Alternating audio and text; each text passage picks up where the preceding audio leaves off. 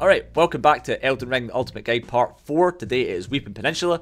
If this is the first time you're using any of these guides, we recommend you watch the video linked in the description. And if you have any tips of your own, put them in the pinned comment in the comments. Reply to the pinned comment in the comments, and that way we can just kind of build up a surplus of tips. But otherwise, this is Arena. The Arena's quest takes place over pretty much the whole game. She's sort of tied to an ending, but not really. You continue her quest in Castle Morn, a little bit further to the south. And for doing her quest, you're rewarded with a pre-upgraded weapon, which is kind of nice, as well as an Ash of War attached to it. You get a casting seal, you get some cool lore. It's just a fun quest. Yeah, overall, worth doing. It's really easy, so just follow along with the guide and you'll get it done. Yeah, so we're just picking up the items that are floating around here. There's a Morning Star, there's some golden runes, so it's Smithing Stone 2. So, you know, it's worthwhile. It's worthwhile picking up. Now, here is there's a bunch of dogs here that are a pain in the fucking arse, but otherwise, here's a scarab that we're going to use the bow to. Oh my god! Wow, this would have bugged me at the time, and it's bugging me now. But aye, we're just going to use the bow on the back of the torrent to just take care of that. Now we got Mighty Shot, which would be cool if we didn't already have it on the weapon we're using. So it's kind of an irrelevant Ash of War, despite that it's good, I guess. Yeah, I mean, you can't even change the the infusion on a bow. It just stays standard, see? So it's really pointless even putting it on. Aye. So we're putting Sacred Blade on our weapon because we are going to fight a Black Knight. But the problem is that, again, we still don't have the really great method for killing those things. And we don't get that until a bit later. Please ignore the fucking Steam overlay. God, this is so annoying. I promise you I'll turn that off eventually. But aye, we're just going to run down here and get the map fragment first and foremost. Because I think it's just worthwhile getting the map before anything else, to be honest. Just take care when you're grabbing the map fragment, because there is a giant golem, like the one we fought in High Road Cave in an earlier part, except this one has a big-ass bow and arrow, and it is shooting exploding arrows at you. So just be a bit careful when you're picking it up. So it looks like now we're just going to run back to Round Table Hold and upgrade our weapon. It would appear that we have just enough Smithing Stone 2s to upgrade each katana. So that's definitely worth it. And we could probably, upgrade the imps to +1. Might as well. It's free damage and health for the imps. So now we're just back here next to the merchant. And now we're going to put it to nighttime. And then that will let us... that'll spawn the Black Knight, I guess. Yeah, this one's a little different from the one we fought in an earlier part. This one has the flail. I personally find them a little more tricky. They have these big, the leaping sweep attacks, and that seems to hit me a lot more often with the flail one than the halberd. Overall, not difficult, just irritating to fight because it moves a lot. Yep, and just to reiterate, the Storm Stomp technique that works on the other horse-backed enemies does not work on these guys. So the general gist for fighting these things is just keep your block up. Apparently sometimes it just hits past your block. Great one, thanks. But yeah, generally blocking its attacks and then hitting after the block. So it's not necessarily a counter attack. It's just block and attack.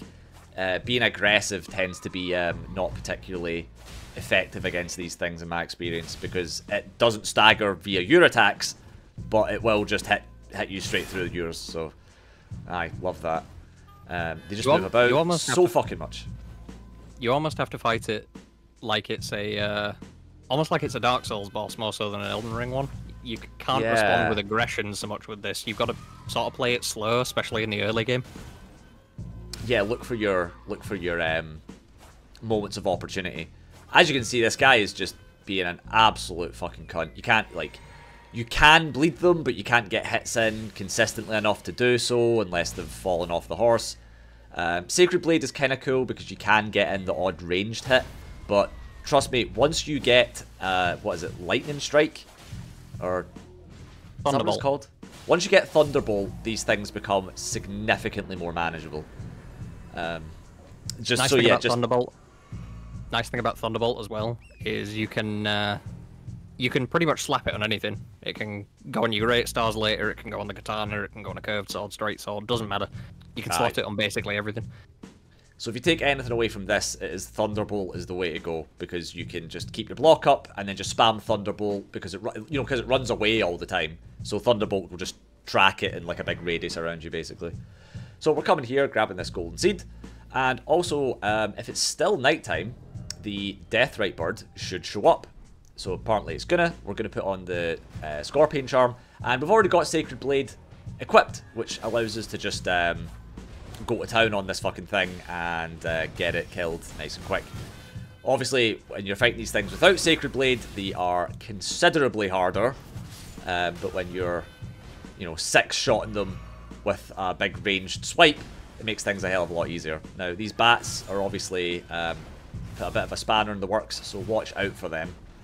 It's possible you'll be able to get enough hits into the bird before the bats even show up, though, so that'd be nice if that happens for you as well. But yeah, the bats are an absolute pain in the fucking arse. Little general tip for the Deathbirds, actually.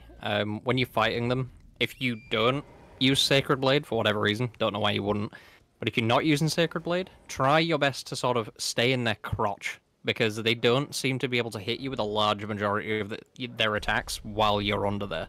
So it's sort of the safe haven for you, and it lets you do the classic strategy of bury your face in its arse and swing until it dies. Yeah. Now, what you saw there is we were leveling up, and at this point, we're going to be leveling our mind to 17. That is the next stage in our leveling process. So we should have, 20 endurance, 25 vigor, and then we're trying to get to 17 mind. Now we used the Spirit Spring to jump way onto the top of that like rampart tower there. And then when we jump back off, we're going to jump over onto this wall using it. And then we're going to drop off. And then this is just like a quick way of getting here specifically. Because there's like, I think it's a smithing stone. Or it's like a low tier smithing stone or a bad golden rune. A smithing stone 1, epic. We have about 40 of them. Great. Thanks, I'll add it to the pile. Literally. So from here, we are just going to be heading back to the Grace currently, I'm sure. Oh wait, no, there's a scarab right here, and again we're going to use the bow. Now that scarab, so poison mist, very good by the way. It can come in handy in a number of different applications, but specifically that scarab was like a ghostly scarab, and those ones always die in one hit, but they teleport away once they see you, as opposed to running away. We had encountered one earlier, actually. There was one in the little Kaled detour. It's standing out on a little island. I think it had poison armament in it. Oh, sure, yeah. So yeah, for those, you're best off using a ranged attack. Now, if you have reasonably high strength and dexterity for whatever point in the game you're at, the kukri throwables, that merchant that we just basically ignored, sells an infinite number of them. The kukri are actually very good at taking those things out. That is true. We actually do that at one point later in the guide. Mostly because you just mentioned it's something that you could do. But yeah, the kukri can also... you can use them as your projectile to hit them. That way you don't need to like sneak up on them or whatever. Now here we are at a rise. Now we read that little book outside the rise. And what this will do will activate a puzzle. This current puzzle is to hit the 3 tortoises that are surrounding the rise. The rise is just the name for the tower. And you saw the 2 that were directly outside. There's one on the path, one in the bushes, and then there's an invisible tortoise in the pool. And for some fucking reason, you're supposed to know that there's a tortoise there. There are little disturbances in the water. That's kind of your hint that there's something there. It's sort of paddling around. Still not a great hint, as far as I'm concerned. No, I mean, no, it's pretty obtuse. But definitely worthwhile doing the rises in the game. Most of the rises have a memory stone at the top of it, and that will give you more spell slots. That's how you do that. Your spells aren't tied to a stat in this game, like they are in the others. or rather, the amount of spells you can equip are not tied to a stat in this game like the others. But yeah, that's basically the gist for Rises. I think that's fairly self-explanatory. I don't think they're particularly great as a puzzle, but I don't know. And some of them can even be skipped. Yeah, like some of them can even be just skipped. Ignore the puzzle entirely. Just fuck it, climb over the wall. So we're just heading to the north here on this this kind of shelfy upper mountainous area that we jumped up to. Right at the end here is a stone sword key. As we said, we get a surplus of them. There is literally only one point in the game where we ever buy stone sword keys. And otherwise, every stone sword key we find on the ground. And it only ever comes up once that we need to buy any.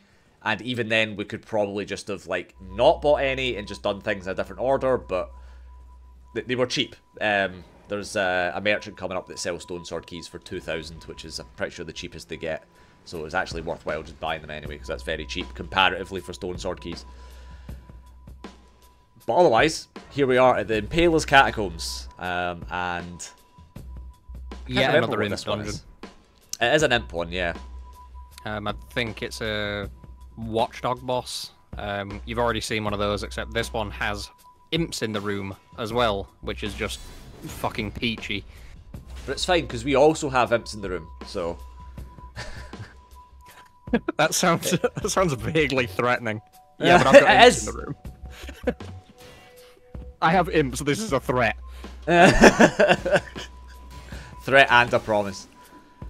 So, as we said before, the way of dealing with imps is, well, ground slam, but that's the way of dealing with everything. But the main way of dealing with imps is to block their attacks and use the guard counter. Now, sadly, I didn't do that to show you as I was saying it, but I undoubtedly will be defeating imps that way. Just like undoubtedly imps will try and ambush you again. But yeah, blocking is definitely your way for beating these fucking things, because they are well, if the guard counter method didn't exist, these would be one of the more pain in the arse enemies. So just step on that on like the floor and then immediately run off, and then that will raise the floor up. But they yeah, pulled that same trick a few times actually. So if you do see a big open square room, and you look up, there will be spikes in the ceiling. So just be aware that that is a thing that can happen. It won't instantly kill you, but it does do a fuckload of damage. So try and avoid it if you can. So there's the enemies that are spawning at the ground here will infinitely spawn. So kind of just run past them. Don't bother fighting them. That's just a bit of a folly doing that ultimately. We also picked up a prattling pate there in that previous room, which again is just an item that when you use it, it makes a little sound emote. Doesn't actually have any specific use other than the sound emote, but it's basically for multiplayer just to communicate with other players in this game's sort of unique way. And that's pretty much it for this dungeon. There is one that comes in handy actually. There is a carving later in the game, or prattling pate later in the game that you use for box quest. Oh yeah, but yeah. We'll mention that as and when it becomes relevant. So here we are. There's so this is the Erdtree Burial Watchdog. There's the imps, and I tried to use Golden Vow with no fucking mana. Go me. Nice little bonus for Golden Vow is it will also buff your Spirit Ashes, so if you do it fast enough after summoning one, then your Spirit Ash also gets the Golden Vow buff, the increased damage and defense. Yes, yes, which is great.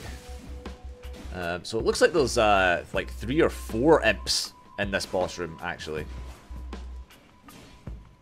I think it's 3, but there might be one off to the side, but...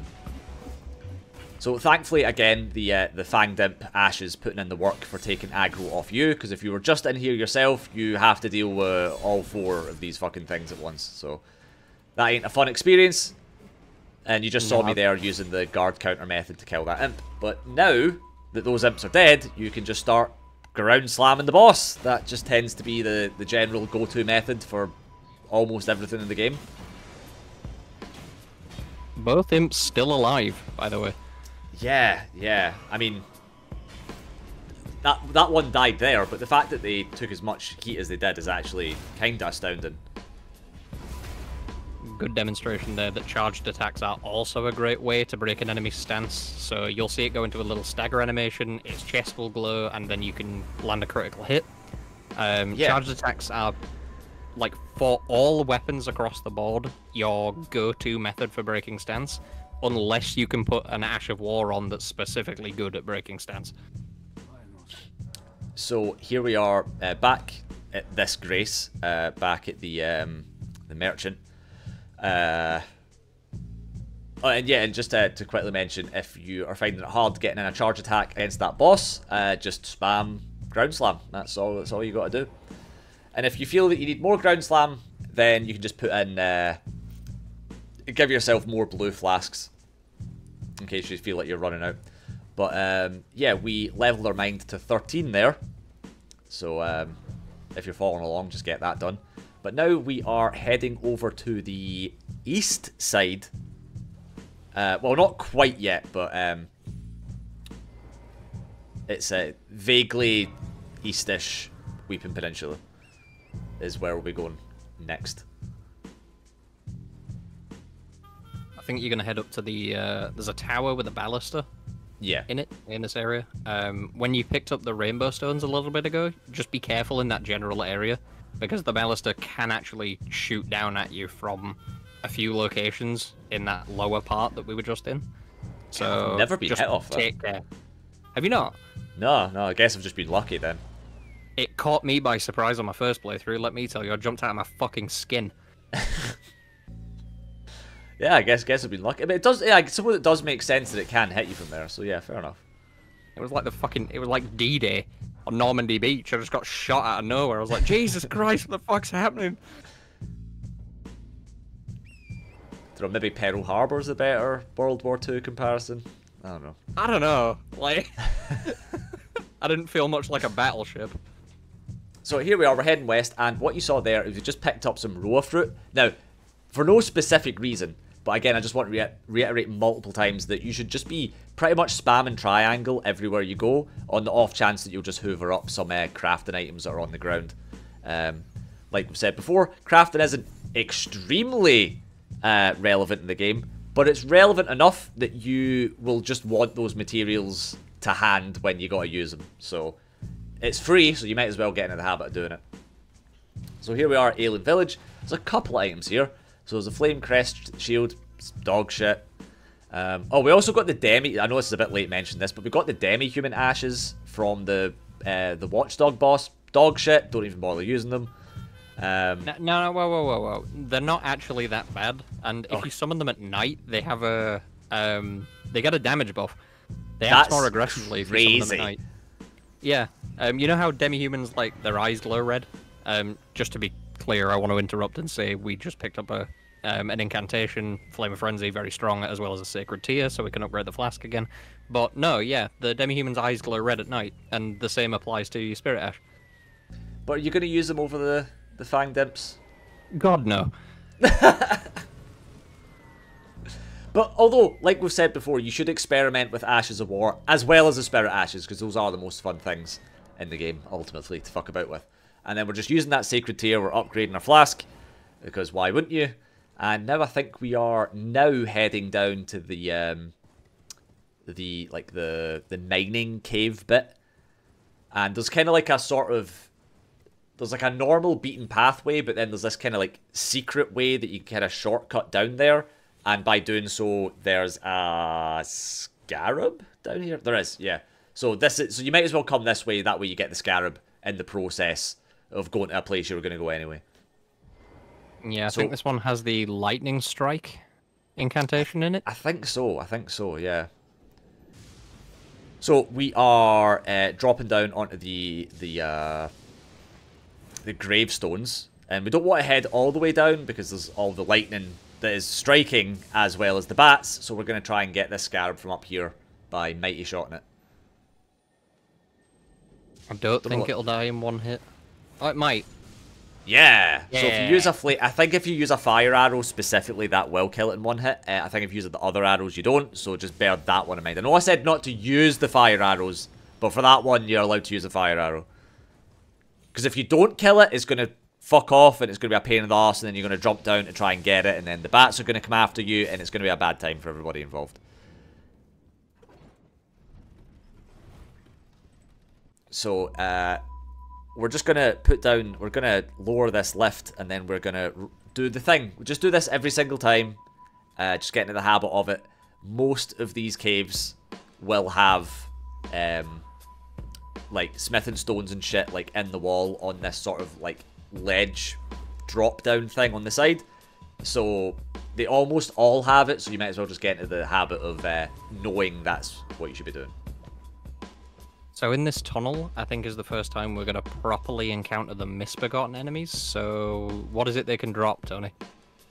Yes, so the misbegottens can drop... Fuck, where the fuck are they? So I know they can drop the iron cleaver. Here we go. Those So are the ones wielding it. they can drop the iron cleaver, they can drop the misbegotten short bow, the long haft axe, and they can drop old fangs as well. Ah, quite a rare crafting material that, and it's useful for some of the perfume consumables, which are generally pretty good. So whenever they make a drop during your playthrough, probably a good idea to pick them up. The iron cleaver is also not a bad weapon. Long haft axe, not a bad weapon. Like we're saying, just experiment. Use what you find interesting. You don't necessarily have to stick one for one with what we're doing. We're just showing you a method, and in most cases, the method. Yeah, pretty much. Now, the miners can drop the pickaxe, they can drop explosive stones, explosive stone clumps. They can also drop poison stones, poison stone clumps, various smithing stones. They can drop... oh, okay, then there's, like, later ones. There's, like, for instance, the ones in Yerlo Annex Tunnel can drop gravel stones, apparently, but fuck it, like, at that point, who cares? The only thing that's relevant is, like, weapons and armor that things drop for the most part anyway, so... Aye, these can drop the pickaxe, and that's cool, because it's a strength weapon that will do piercing damage, and that's, like, generally a rare combination. Yeah, it's a pretty great combination as well. There are enchanted miners, I think. Yes, and they wield the... Partly not here. No, not in this particular cave, no. But they wield the Digger's Staff, which boosts, I think, exactly 2 sorceries. So if you want to use those 2 sorceries for any reason, get your hands on a Digger's Staff, keep it in your offhand, cast it with a better casting tool.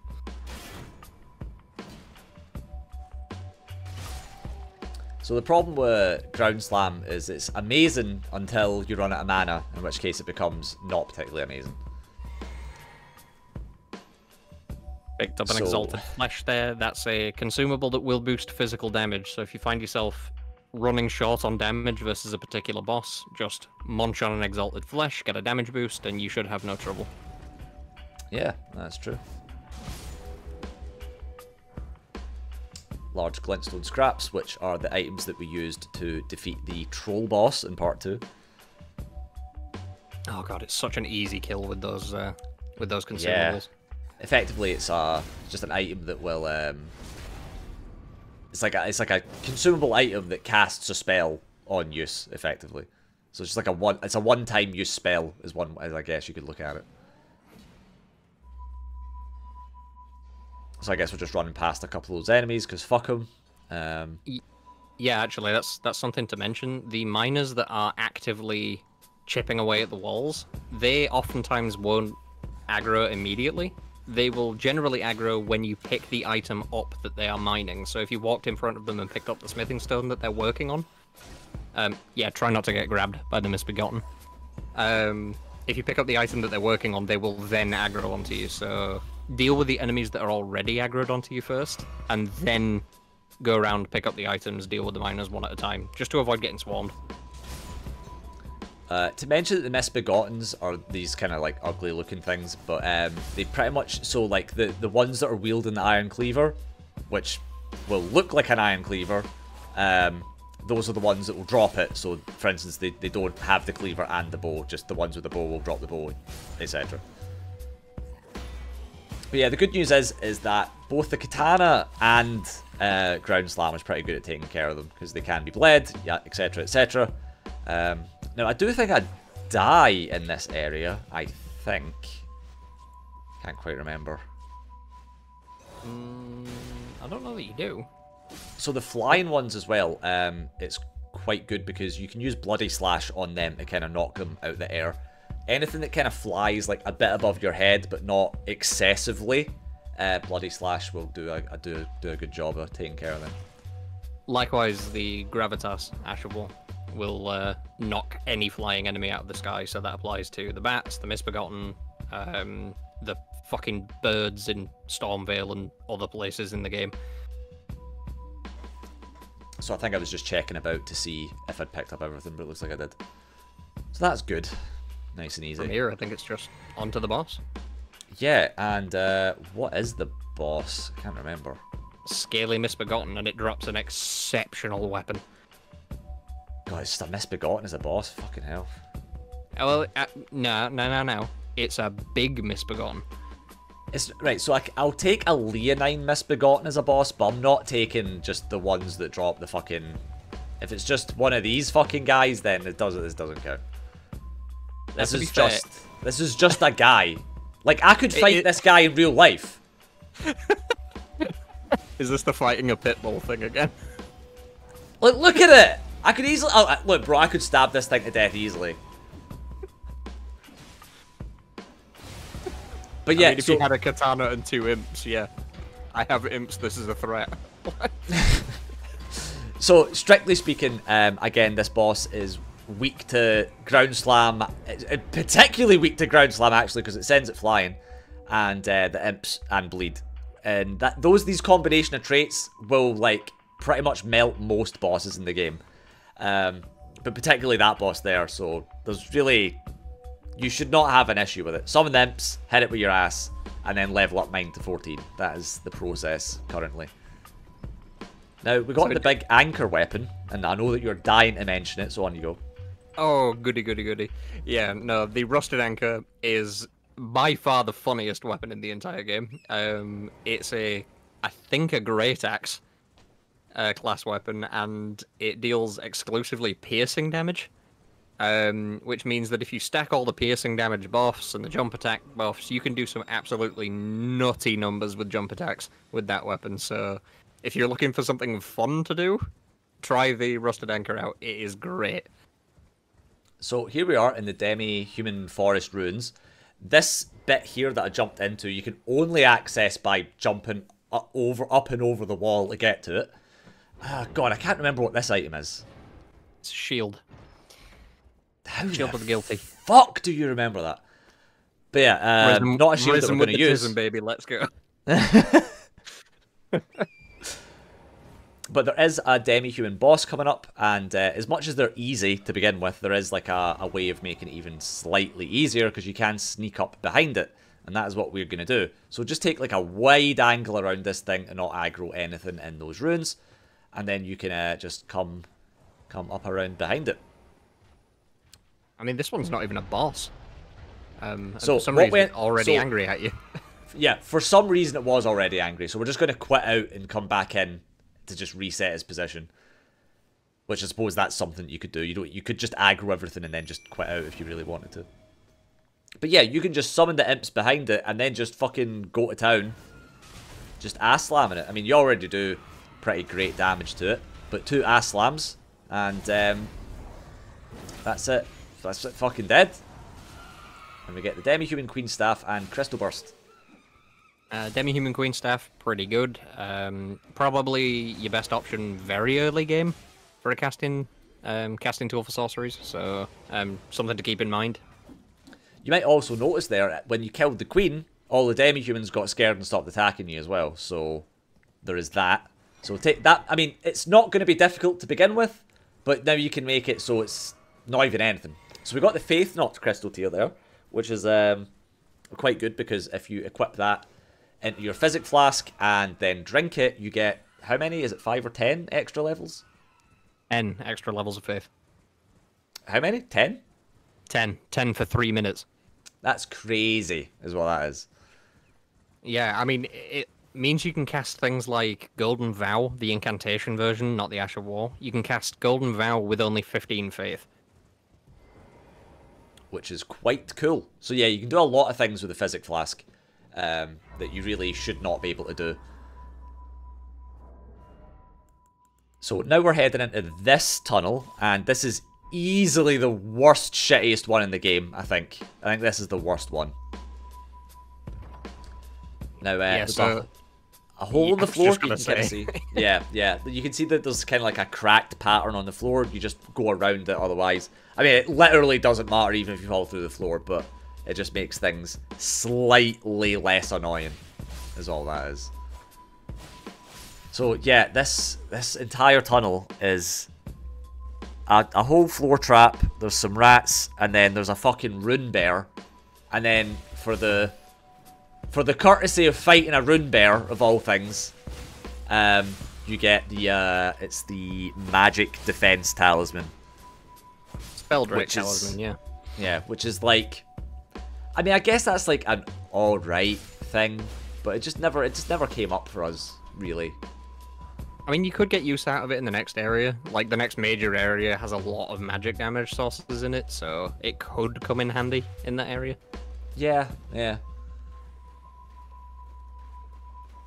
Perhaps you're running a certain thing that gives you a huge weakness to magic damage. So in that case, yeah, I suppose. Now, you also can't sneak into this boss as soon as you activate the boss. Like if you just get close enough, it's going to wake up automatically, is what I'm saying. So summon the imps and be ready for this thing immediately attacking you. Now, as we've said, there is a good method for fighting these things, but you literally don't get access to that method until way later into the game. So you just have to raw dog fighting this thing. And you know what? There just isn't a technique. There just isn't, right? They hit super hard, they hit super fast. Even though they can be bled, they've got a huge bleed resistance. They have high defense, they've got high health. There's literally, like, they just don't have a fucking weakness aside from the one specific thing that we discovered. Oh, they are weak to sleep, but you don't have any way of putting it to sleep. And as soon as it wakes up, it just starts fucking wailing on you again. So, really just hit it and hope you kill it. And that's the strategy. Just fucking hit it is the strategy here. The imps will at least take an amount of heat off you. Once upon a time, there was actually a way you could cheese that bear. Oh, yeah? Yeah, if you had it standing in the water that was in its arena, and you triggered its grab attack, you could make it fall through the floor by breaking out of the attack early. Okay. And it'd just fall into the void and die. So, we are now at the Church of Pilgrimage. Hopefully you followed along that. We went across the bridge, up the side of the cliff, and we're getting another sacred tier. And there's also, I'm pretty sure, another sacred tier. So yeah, I think there's 3 sacred tiers in this whole area. So it's definitely worthwhile coming here. Now, when you're at this grace, you can also talk to Melina. Now, there's plenty of graces in the game that have talk to Melina as an option. I think there's only one of them where you have... I don't think you have to do it with any of them, actually. But ultimately, they're pretty much optional. So they're pretty much there for lore reasons, strictly speaking. There is one church where when you speak to her, she gives you a gesture. That I was thinking that, and that's in Altus Plateau way later, so that's the only one that's like mandatory, quote unquote. But otherwise, they don't do anything in terms of like her quest progression or anything like that, so you don't need to worry too much. If we say talk to her, that's the only time you need to talk to her. But here we are doing some drop-offs to this cliff edge. There's an item down here along with some bats. So apparently there's no items in this side, but whatever. God, what is the item down here? It's pure nothing as well, from what I remember. Actually, the Witching Branch is actually relevant, very relevant for one boss specifically. Now, that's an item that if you hit an enemy with the Bewitching Branch, it will start attacking. It'll be on your side as if you summoned it via like an ash or something like that. But there's only one boss in the game that's specifically good against. So just save your bewitching branches until that boss. And even by the time you get to that particular boss, like, we have other methods. It's reached the stage in the game where fighting everything is just dealer's choice. Like, yeah. So basically, you have so many tools, just fight, just pick your poison. Yeah, so essentially the Bewitching Branch is like an option that you have. So depending on what your build will be by that point in the game, it's worthwhile having them, because you might have a build that's not good against that boss specifically. So yeah, just hold on to it until we tell you. Specifically the boss in Castle Sol, in case you just stop watching past this episode. So yeah. But otherwise, we are at another Catacombs, and we're going to equip Sacred Blade because this one has skeletons in it. And as we've said, Sacred Blade is the way to deal with skeletons, because a weapon that has Sacred Blade will do huge damage to the skeletons and kill them in one hit. It will also stop them from regenerating, so that's fun. Now, as we're dealing with skeletons, the skeletons in here, pretty much all the skeletons in the Catacombs will be either the skeletal swordsmen or the skeletal archers. I don't think there's any other types of skeletons in these Catacombs. So they can drop the longbow, irrelevant to us. Remember to pick up these glove warts that we're passing. Just make sure you're paying attention to what we're picking up. And then also the skeletal swordsman can either drop the scimitar, the scripture wooden shield. Oh no, sorry. Ignore the skeletal. No, the skeletal swordsman can do that. And then there's the heavy skeletal swordsman, and they can drop the grossmesser, which is a fantastic big curved sword.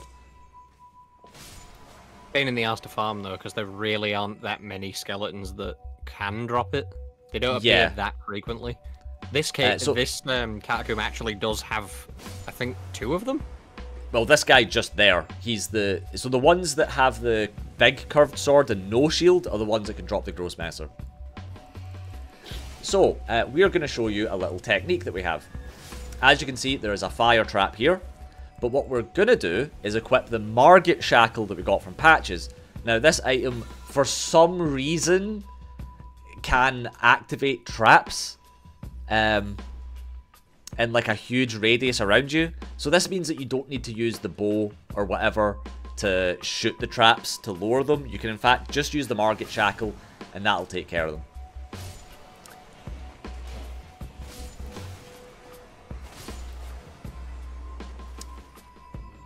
There was another one with a grossmesser in this room, actually. So if you were looking to farm them for a grossmesser, this catacomb, would probably be the best place to do that, since it's so early. At the very least, a good option. Yeah. Now, also to mention, the Sacred Blade, Ash, will stop the skeletons regenerating, which is something that they do. So if you were to hit that skeleton, for instance, it would fall into a pile of bones, and then it would start reassembling. And if you hit them when they're reassembling, that'll stop them reassembling for good. But otherwise, they will continuously reassemble unless you hit them. Yeah. I think I want to talk a little bit about the boss of this area. Okay, go on. So the boss in this area is a Cemetery Shade. They're actually a surprisingly robust enemy, usually. They can tank a lot of physical damage. They hit exceptionally hard because they can inflict bleed on you. They can also stun you in place for a grab attack. Oh, we just picked up the grossmesser. Go us. Sick. Awesome. Yeah, they're reasonably scary, unless you have Sacred Blade. And hopefully you're about to see why they're scary unless you have Sacred Blade. Yeah, because Sacred Blade does that to them. So they are insanely fucking weak. Now, they can dodge it, as you've just seen. But they also can not dodge it and just fucking die. So, yeah, Sacred Blade is a mandatory pickup. Now, we did get Lutil the Headless Spirit Ash, which is probably the only other Spirit Ash that is at least comparable somewhat to the Imps. It's way tankier than the Imps, has much less damage, but is definitely one of the tankier Ashes of War. Spirit Ashes. So if you want to change it up for whatever reason, then Lutil the Headless certainly is an option that you could go with. I think we do demo Lutel a couple of times. Maybe. I'm almost certain we do. There's a few Spirit Ashes at different points that we do use. Lutel, I think, was one of them, and another one is my favourite Spirit Ash in the game. I can't wait. Oh, so you can talk about this.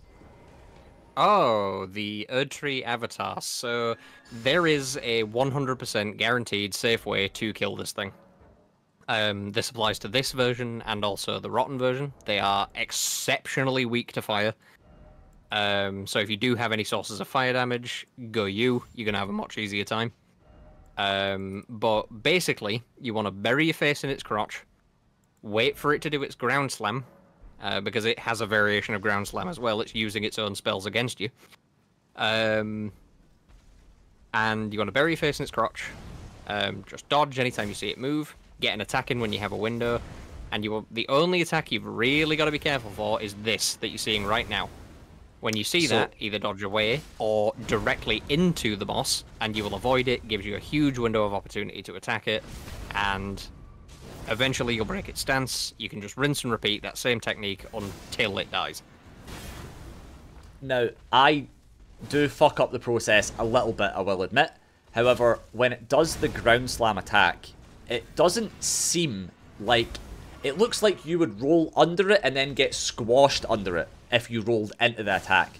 But actually, when it does that attack, it still has like a hitbox that you can't roll into. So if you roll into it, you actually end up rolling around it to behind it.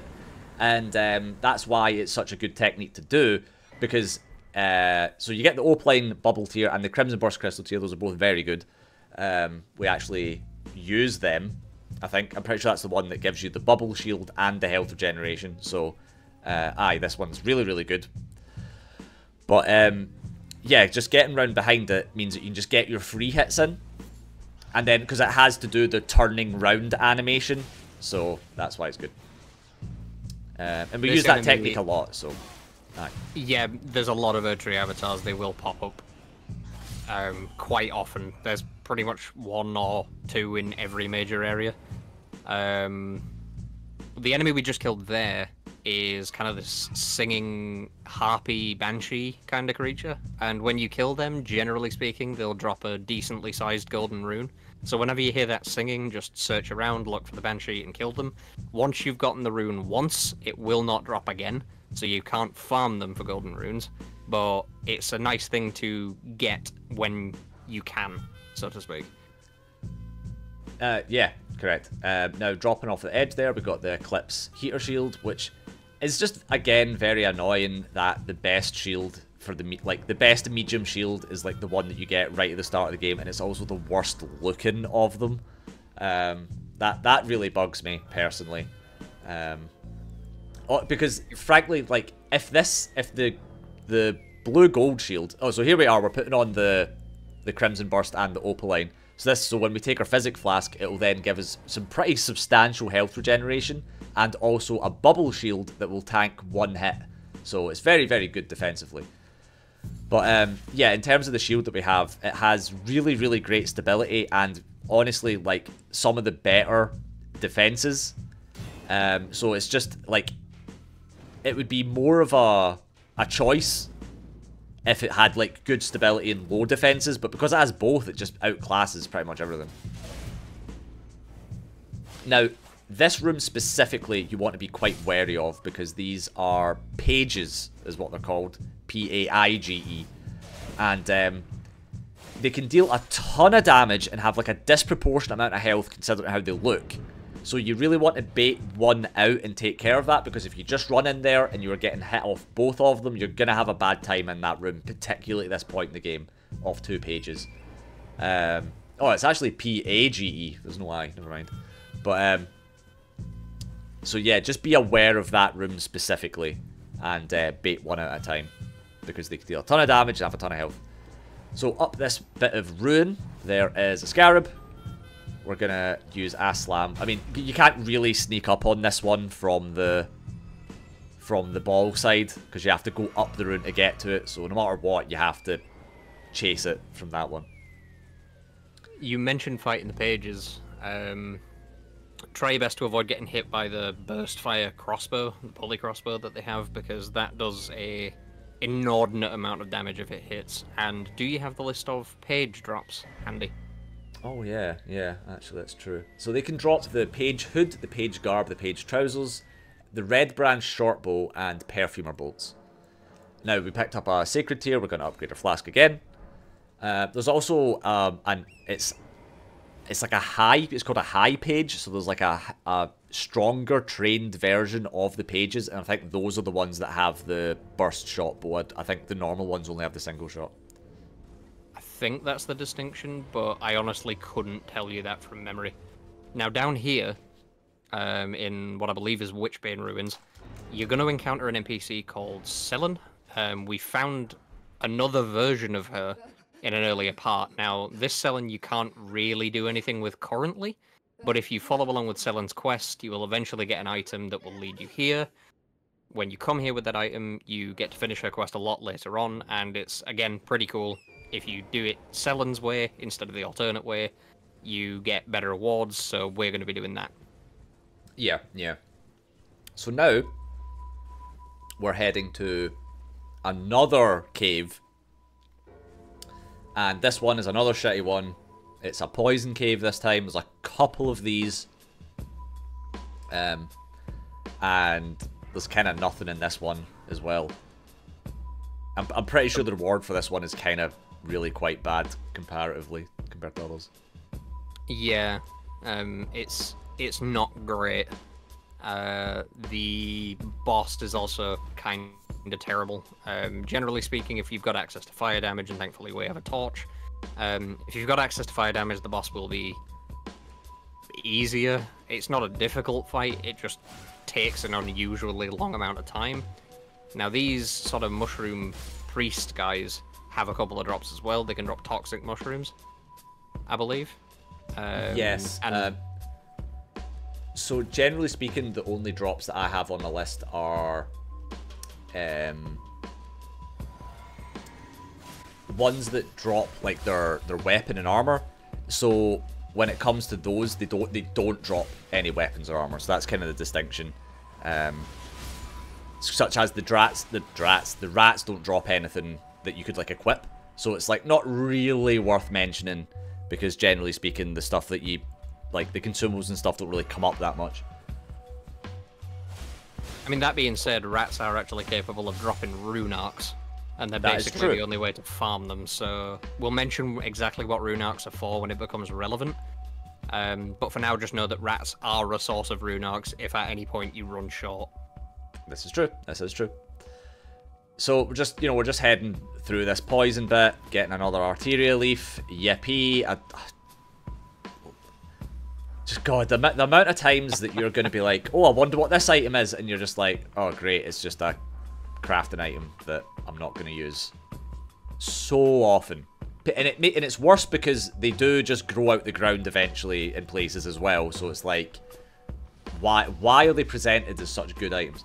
So, we're going to put fire on our weapon before we go into this boss, and the technique is to just hit the boss, I guess. Yeah, it's just hit it until it dies.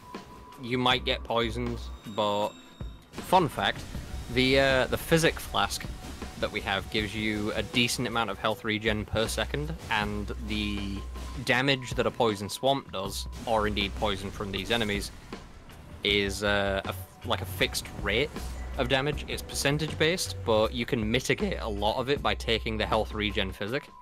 So you can completely ignore the threat of poison from pretty much this point forward. Which is actually another reason why that physic flask is so good.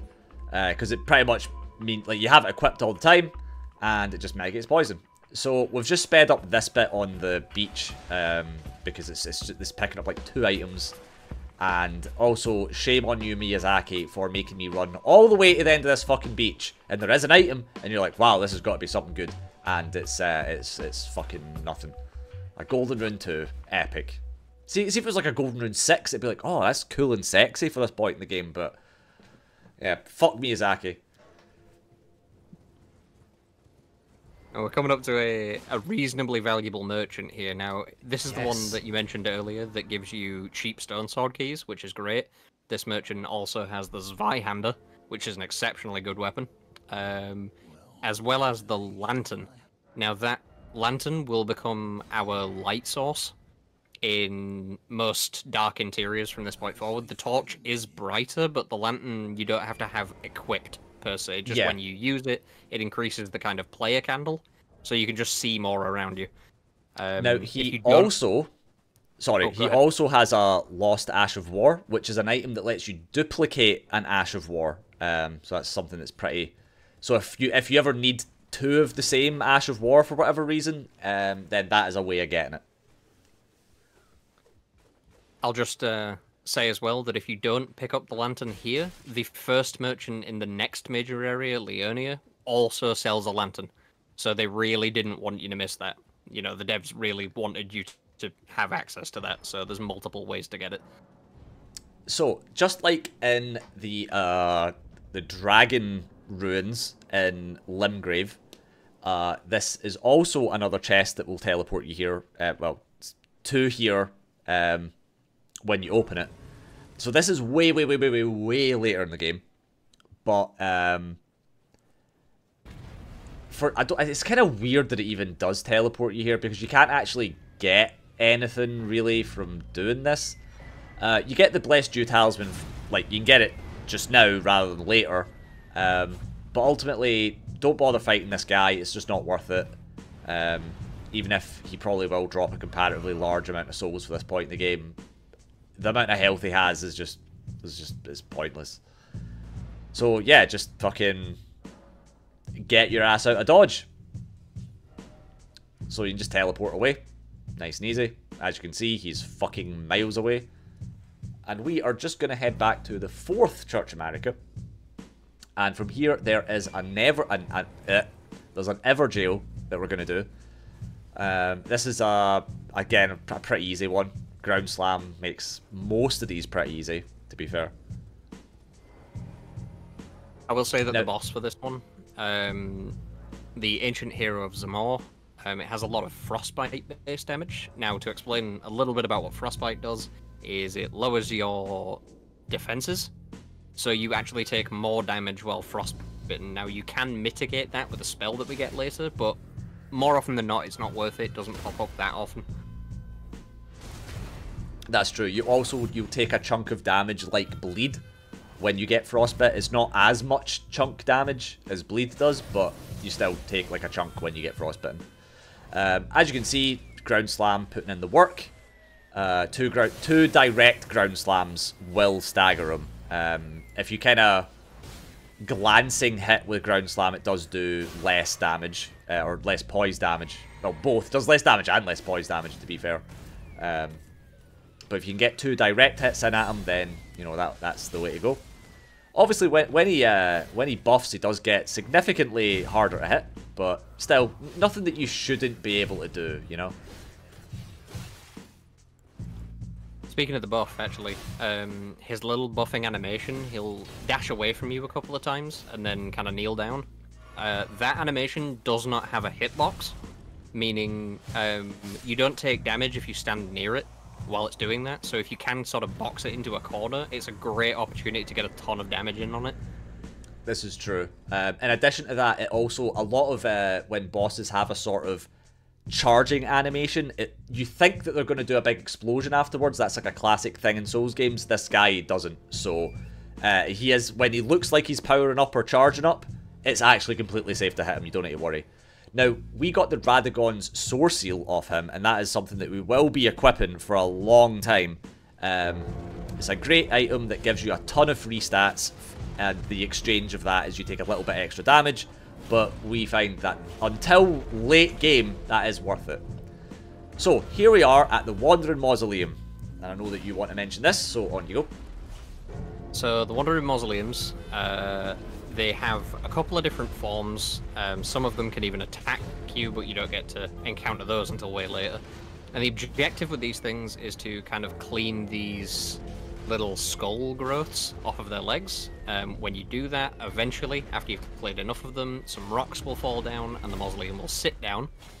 Going inside the mausoleum, you can actually duplicate the kind of boss soul items of this game. So they're called remembrances, and each of the shard bearers and a couple of other bosses will drop a remembrance, and it actually allows you to get both of a boss's items, like its boss weapon and maybe a spell, from the boss soul in the same playthrough on the same character. It's actually a very cool addition to the Souls formula, so to speak. There's the menu for it, and as you saw when it was sitting down, there were a lot of mausoleum soldiers in this area.